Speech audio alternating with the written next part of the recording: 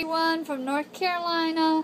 I had a small kiln opening yesterday and my husband wasn't here to help me, so I just got everything out and I thought I'd show you the results and talk about these colors a minute, and I have a question maybe someone can help me with. This is a pot that I did. You may have seen it before it was bisque fired. It has sand dollar on it, and a couple of starfish, which I painted those first. I did this one in blue rutile, this one is spring green, and this one is that Laguna oatmeal.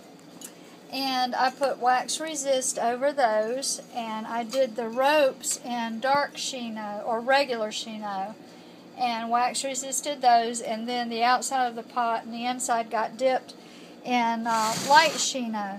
Now I'm getting a lot of crawling with this light Chino, and I actually think it's really cool looking on this pot, but of course that would be ruined if it were some sort of functional pottery for food. But it is kind of cool looking on this pot, and it fits just right in with the decor, and it turned out really great otherwise. So if someone could just give me an idea on what I might be able to do with that, if I need to thin the glaze down a little bit, or what you think the problem might be. I bisque fire to 05, slow bisque, and L&L kiln. This pot, this little bowl, I'm crazy about it. This is Midnight Blue from Laguna. I sprayed the outside first.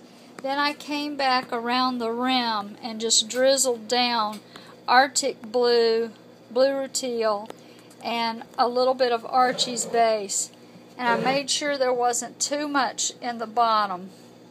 And it just turned out really cool looking.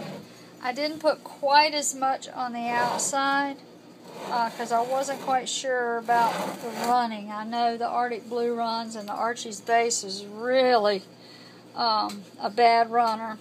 So it came out just fine, and I think it's going to be something I'd like to try on a big platter.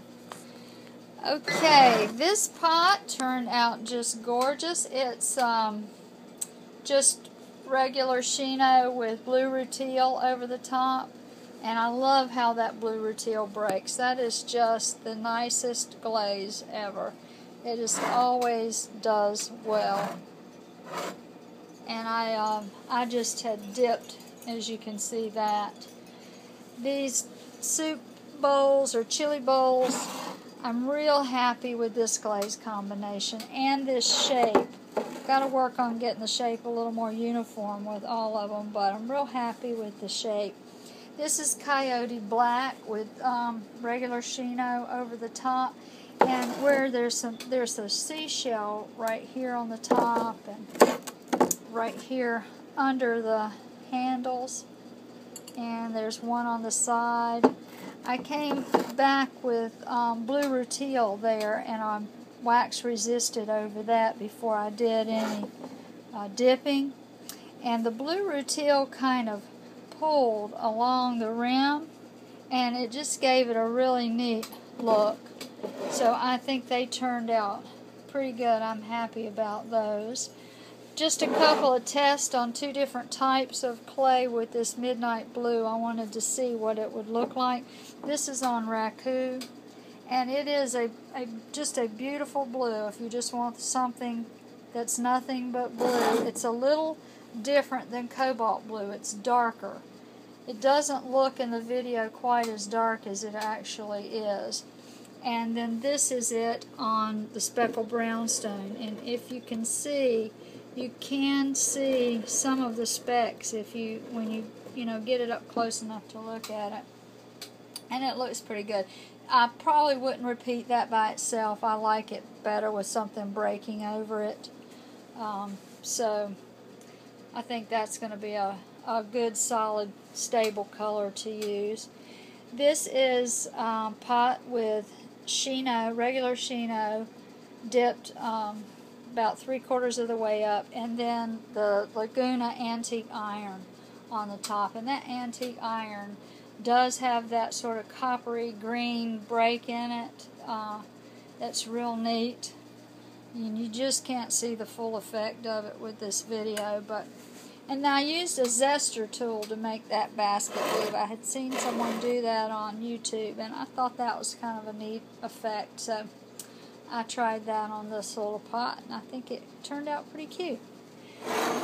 These are my first attempt at tea bowls, and I think they came out okay. This is Shino with the antique iron on top, and I don't know why we didn't get any green effect with these. We didn't. We just got the runs, which look kind of neat, and I like it, but it's probably not something I'd repeat again without some other color mixed with it, some green or some blues. Just think it needs a little something else. But they're kind of neat, and I like them. And this is just that old pocketbook pot I did as an experiment, something to do some test glazing with. Wanted to see what that blue would look like with Shino. Don't like it at all, really. I mean, it's okay, but it's not something that I like, so I probably won't repeat it. Turned out kind of interesting, but nothing I'm crazy about. Anyway, that's all that was in that kiln load, and if someone could just give me some ideas on this glaze, I'd be thrilled to death.